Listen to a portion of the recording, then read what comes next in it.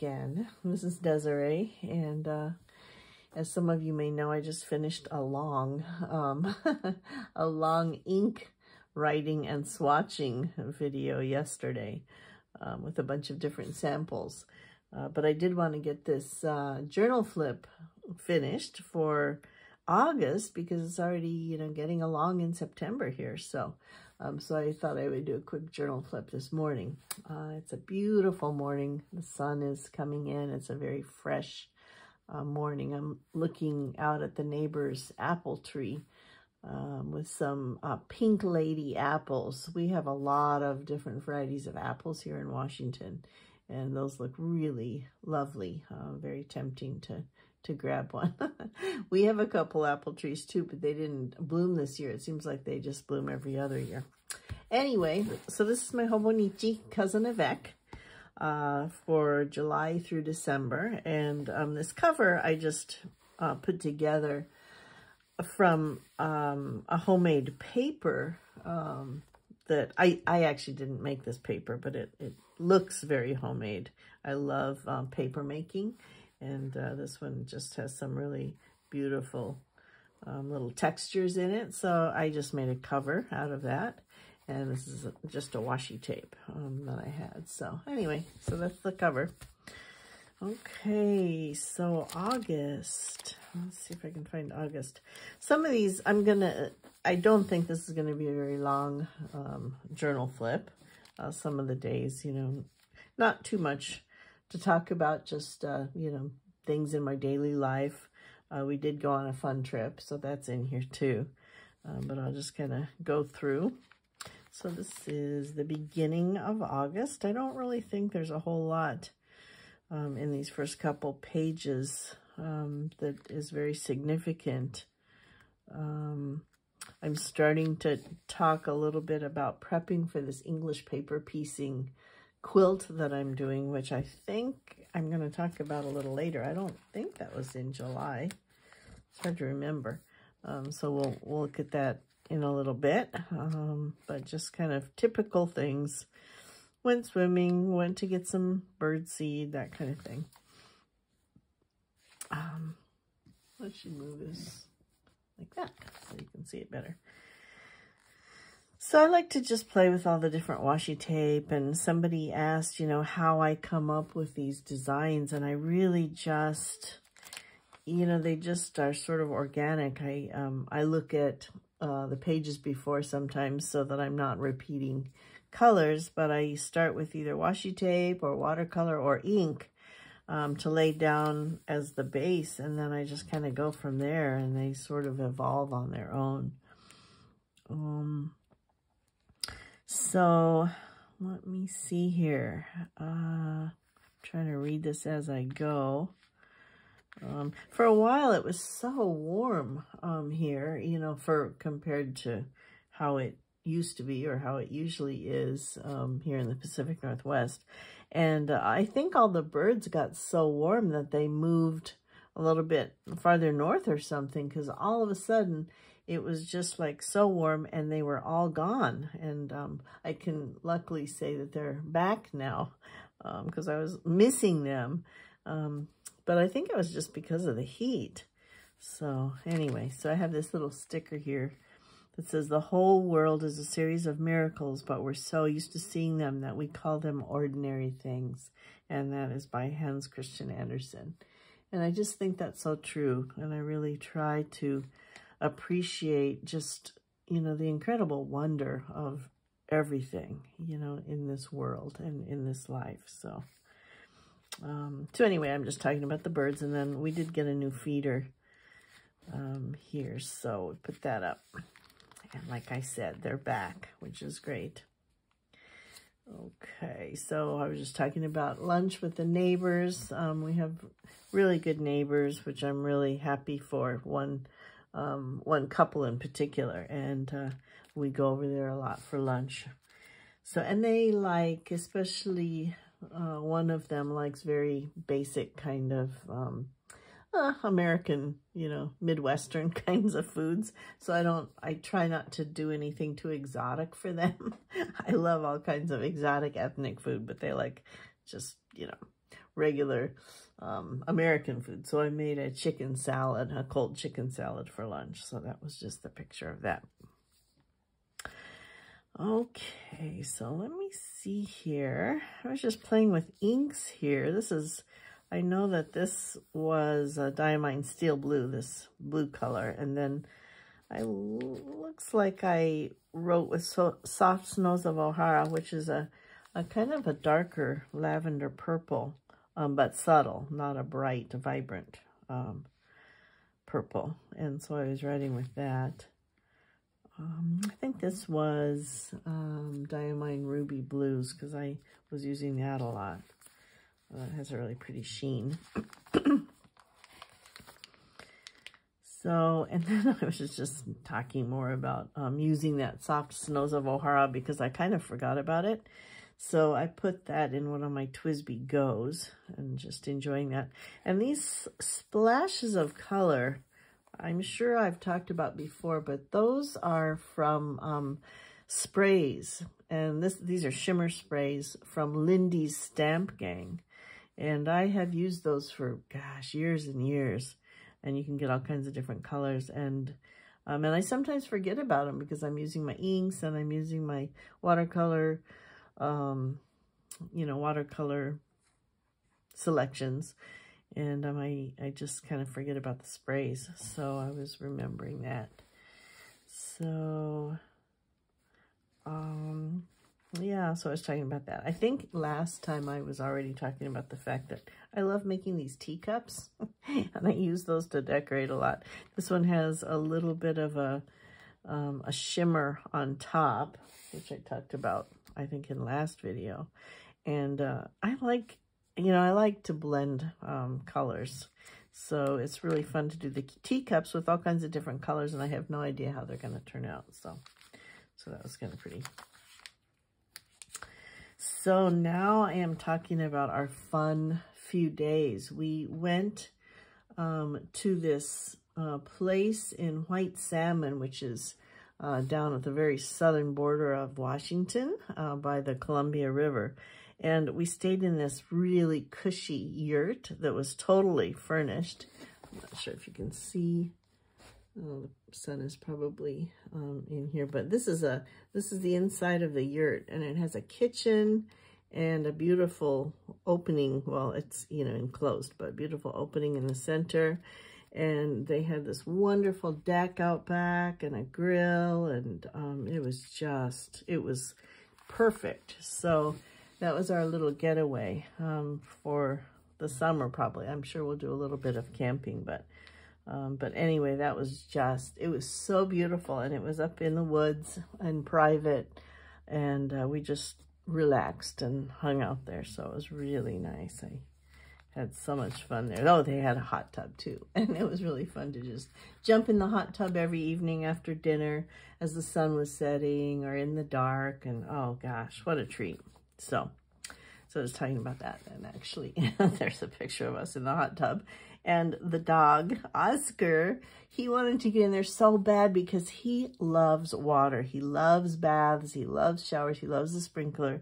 And he actually got up on there and he was like pawing at it, trying to get in. But of course, you're not supposed to have pets in the hot tub. And it was too warm for him. Anyway, that was really fun though. So that was my kind of birthday treat. My birthday's on the 12th. Oops, hang on. Okay, interruption, of course, from Oscar, and it was getting too sunny, so I had to close the shade a little bit. But anyway, this was my birthday week, and it was so fun. And this is the Blushing Mushroom, Ferris Wheel Press Blushing Mushroom, which is really pretty. And I did a swatch on that. So sometimes our son, even though he lives in Bellingham now, he'll spend the night if he wants to get up early and go disc golfing with Dad or something like that. So it's always fun when he spends the night, and I usually make, fun dinner or whatever. So he was here, and I'm still talking a little bit about the English paper piecing, which I think there's a picture of coming up here. So, yeah, I had a lot of fun interactions with friends on this day. So, let me see here. I'm just talking about having this really lovely lunch with my friend. She always remembers my birthday, and I always remember hers. And I rarely remember people's birthdays, but hers is easy to remember because it's 2 days before my son's. So anyway, we have this favorite little Thai place that we go to lately. So she took me out for a fun Thai lunch. And here's another watercolor paint that I often forget about. It's a set of gold paints, as you can see. Hang on. I thought I would show you what it looks like. And, you know, I remember these on and off and then forget about them for a while. But they're really beautiful colors. There are gold and more shimmery champagne gold and white gold. And they really work well. They're watercolors, but as you can see, you know, they lay down really well and make for really pretty journal decorations. The washi tape came from a package from Twisted, which is, I think, mostly a yarn store. But it was funny, I ordered a couple Ziploc pouches, not Ziploc, zip pouches from there, and that was just on the packaging. So anyway, okay, finally, here's a picture of the English paper piecing. So I can't remember if I already talked about this. It seemed like I did, but you take some hexagon or square pieces or any kind of shapes, and you put your fabric around those and baste them around there somewhere, and you make a whole bunch of them, and then you piece them all together little by little, you know, and just keep on piecing until you have like these huge quilts or wall hangings or, you know, whatever you want to use them for. So it's very tedious, and for some reason I say tedious, but really I love doing that kind of meditative repeating patterns. I think that's why I like lap swimming too. Anyway, so it's not tedious for me. It's like really fun and relaxing. So so that's what that is. So, and of course I have another cup there, and had some fresh cucumbers, cucumber salad there with some ramen, I think, or something. Anyway. So yeah, so this is a picture of my progress. So these are all pieces that, you know, that I had sewn together. So you make a whole bunch of the pieces, you baste a whole bunch of them, and then you start little by little putting them together. So there's that. Okay. This is a really pretty photo by Van Gogh.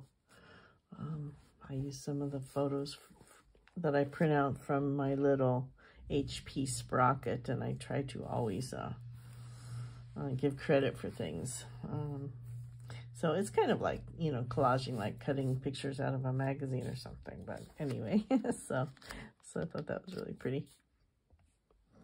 Okay, and then at the bottom here, I was just talking about finding a song with Rhiannon Gibbons and Paul Simon at the Newport Folk Festival, and it was great. And I really like her, if you know who she is, and it was great to hear them singing together. And of course, also before that, I was listening to Joni Mitchell, which was wonderful.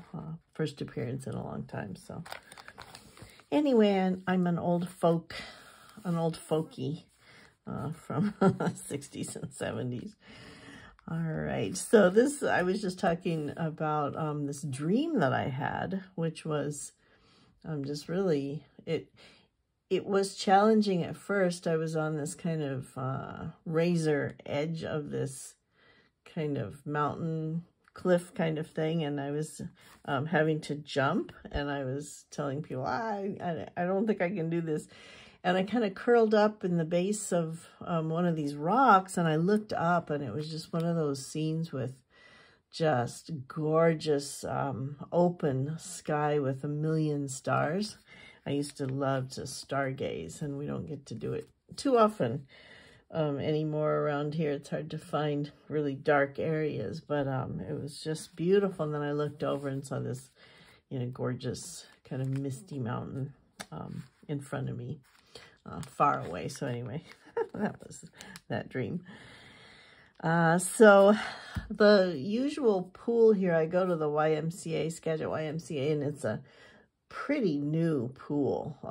It was built, I don't know, a few years ago. I used to go to the old one, and, have been going to this new one, and I'm really spoiled. So they were closed for over a week for maintenance, and I had to figure out where else to go. So we went to the pool in Anacortes, which is a gorgeous little island community not far from here. We actually lived there for a couple years. And I had gone to the pool then, but that pool, it was great. It was so nice to have a place to swim for that week, but it's much older and in need of some kind of tender, loving care and a paint job. So it was fun, but I was, feeling like I couldn't wait to get back to the other pool. Just the pool and the shower room and everything, and I'm pretty spoiled with this brand new YMCA here. So I was just talking about that. So yeah, then I was, sometimes I just remember about different things. I have no idea, I just am playing around, but I remembered that I had these paint markers, the Posca paint markers, and I just started doodling around in my sketchbook, and, ended up doodling this little thing here. So that was just why that's in there. Had some really sad news. My aunt in Japan died. And she had been in ill health for quite some time, but I didn't realize that it was so bad. And I got a letter from my uncle that she passed away, so that was sad. They live in Kamaishi, which is where the horrible, tragic tsunami was. Gosh, when was it? About 12 years ago, I think. So she in particular had a lot of tragic things in her life, and she was not a happy person throughout her marriage, and it was just sad. She was a very sweet, kind person. So anyway, I was just thinking about her. So yeah, so I spent another some time in Bellingham again. Bellingham it's only 35 minutes away, so I do things up there quite often, and also, of course, my son is up there now, so I'm kind of back and forth there a lot. So yeah, so this is another beautiful photo, and this person posts a lot. Gabriel Corno has a lot of posts and has really beautiful work. So that's a photo by him. So this day, I was just having a lot of fun, as you can see, with using a lot of different colors, different inks. I added this on after I got it because I didn't have this. This is the, gosh, what's it called? Oh, I have to look it up here. Hold on, sorry. The Diamine Golden Oasis. Yeah, as you can see, these are the swatches from yesterday's very long swatching video. So, okay, I'm just talking about finally cleaning out the cabinets in the bathroom and trying to redo everything.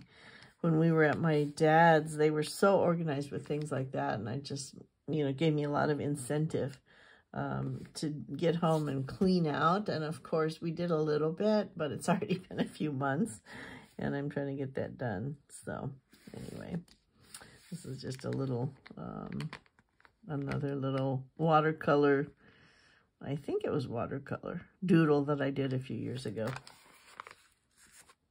And here I'm just talking about this wonderful, easy eggplant, zucchini, tomato dish. I love eggplant. You know, of course, when I was young, I didn't like eggplant at all. But I just have grown to really like it more and more and more. And I love trying all kinds of different recipes with eggplant. And this one looks kind of messy because it's got some melted cheese on the top. But it's super easy. This was an oven-baked dish with just eggplant, zucchini, tomatoes, some mozzarella and Parmesan, and you just throw it in there, and then we stuffed it into pita shells. So it was really yummy and very easy to make. So I think that is it. This is September already. So yeah, I'll start doing some September pages, and you'll see those next month. Oh, and to end, I just have one quick little add-on here. I just got this in the mail. This is the Sailor Byakuya. And it is another one of those chromo shading inks. I think kind of like that Neko Yanagi, the Manyo Neko Yanagi. But this one's, it goes on very gray, and then it ends up having this green underlying color that mixes with the gray, and then, you know, that beautiful pink shading there. So, so it's this ink. And I just got this morning right after I did all of the swatching. So I may do a swatch of it. Probably not. It's on here. So anyway, I just love those chromo shading inks. And this is very light, but I think, you know, it's readable in terms of using it for letter writing or whatever. So I just wanted to end with that. And that's it for now for this August flip. And I will see everybody soon. Thanks for watching. Bye-bye.